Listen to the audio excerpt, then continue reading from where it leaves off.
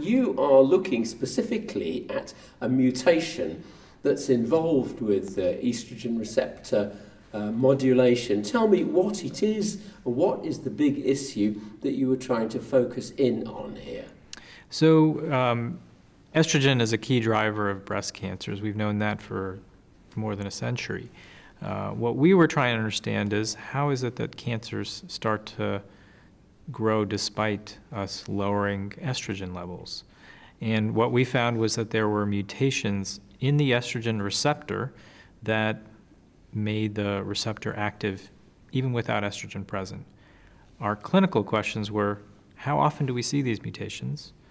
And secondly, if a patient has these, how do they do? What are their outcomes? Right, now this is the ESR mutations that you're talking about, That's and right. There's more than one of them. There are several mutations. There are two that are particularly most common. So what did you do in the study that you've now reported here in San Antonio? So what we did was we took samples from patients on a large clinical trial, the Bolero-2 clinical trial, all of whom had estrogen receptor positive metastatic breast cancer. We took samples from them and asked, is there a mutation present? In this case, we used plasma, something called cell-free DNA, DNA that's shed from the tumor into the bloodstream, to look for mutations, rather than looking at like a tumor biopsy like is often done. And we looked for those two common mutations, and we asked, if you had a mutation, how did you do? If not, how did you do? What did you find? So we found that the mutations were actually quite common. 30% of the patients had one of these mutations, and we found that the patients who had mutations didn't live as long as those who did not have the mutation. Now, these were affecting the way the aromatase inhibitor works on that tumor then? It's a little bit hard to narrow it down exactly to how the aromatase inhibitor worked. It's clear from the data that in the lab that the mutations prevent the cancer from needing estrogen. So you would think that's related to the aromatase inhibitor. In the clinic, we just know that they didn't live as long, and we deduce that those are linked, but we don't actually prove it by this study. Right, so your findings were precisely what? That the mutations meant a negative effect on overall survival? That's right, that there was a negative effect on overall survival, and that's consistent with the idea that they are so-called resistant to further aromatase inhibitor, and everything in the lab would tell us that's the case. But I want to be cautious. The clinical data that we precisely looked at couldn't definitively answer that question. Now, these patients had all had aromatase inhibitor therapy. Did they have these mutations on initial biopsy? So we didn't do a longitudinal study where we looked at pre-treatment and on treatment to precisely answer that. In general, when we and others have looked for these mutations, they have nearly always been associated with prior exposure to aromatase inhibitor. All of the other studies that have been done in the untreated setting haven't seen these mutations.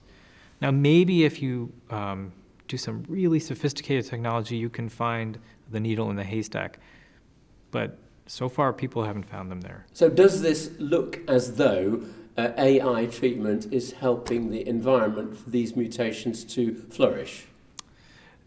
AI environment is selecting for these mutations to emerge when they do.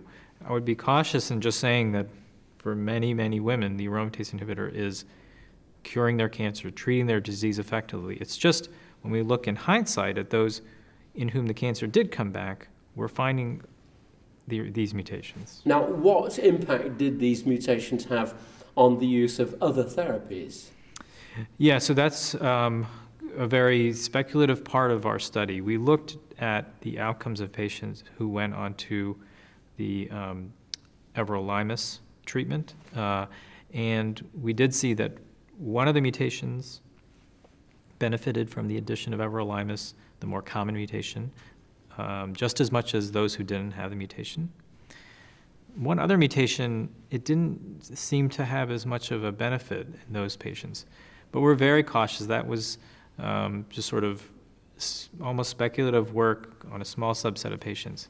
But we need to validate that, I think. What could be the main clinical implications as we stand right now? I think there are a couple of clinical implications. First, a lot of people are sending their patients for genomic testing to look for new therapies for clinical trials. This study would suggest that if you're looking for a trial that's going after these mutations, plasma is probably a good source to get it from. Often clinical trials are taking archival old tumor specimens and looking for mutations.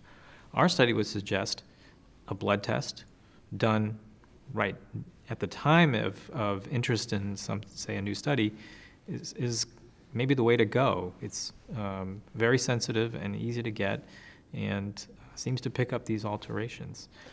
So that's one major implication, because there are large studies looking at drugs specifically against these mutations. Okay, so practically, how might doctors be capable, potentially, of using this new information? I think that for right now, there are no FDA-approved genomic tests for breast cancer.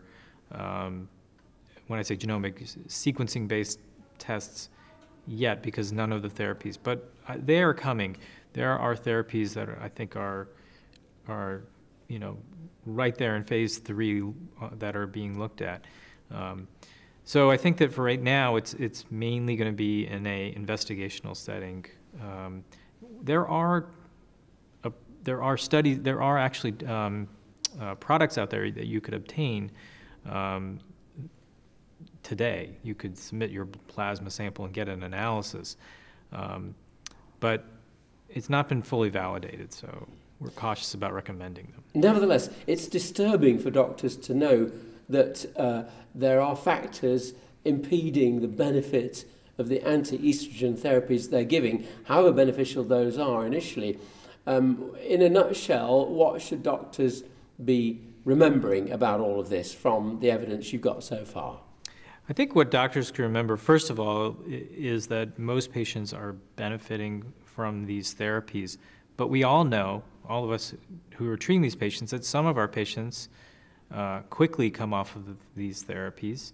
And I think those are patients who we should be thinking about clinical trials for. And if we can obtain these kinds of mutational analysis, we can put them, I think, on the right trials and hopefully develop more targeted therapies.